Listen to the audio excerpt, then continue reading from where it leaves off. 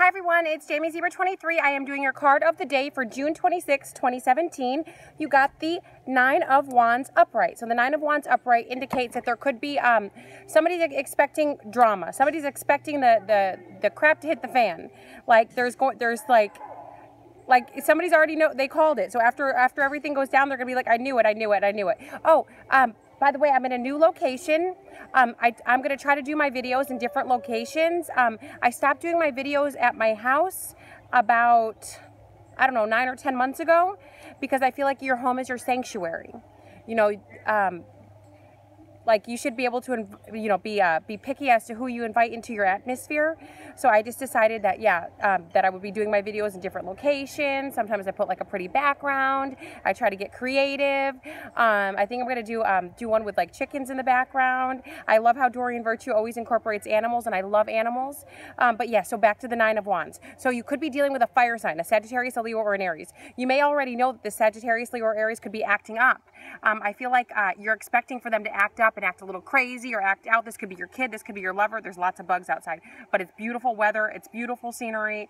It just raises my vibrations. Okay, so yeah, so you could be expecting this person to be acting up. I feel like for some of you, you are expecting for them to strike. So let's say like, you saw your ex maybe like around town or something, and then you're like, oh fuck, now he knows I'm here because he's gonna start calling me. It's that kind of energy. I'm trying to get these done before it gets dark. And then with the 9 of Wands here, I feel like a lot of you, you're expecting struggle, so you're making proper preparations for that. You're expecting the enemy to be at the gates, but I feel like, it's almost like, let him come, I'm ready.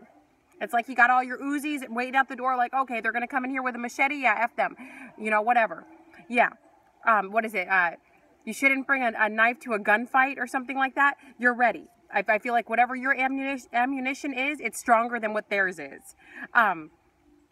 So you're going to win this. I also feel like a lot of you, you're on the fence with something. You don't know what to do. Whether it's moving, whether it's staying in your relationship, you just don't know what to do. You're like, oh my God, what do I do? It's going to be difficult. I mean, probably, today the energy is here. It may last for the next 9 days.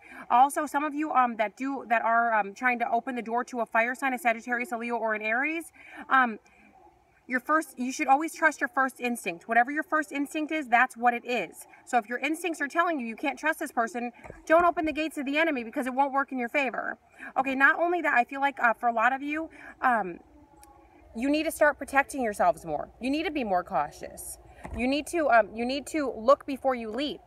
Things are going to go your way, but you have to make sure that they go your way. The universe is kind of like a game of chance.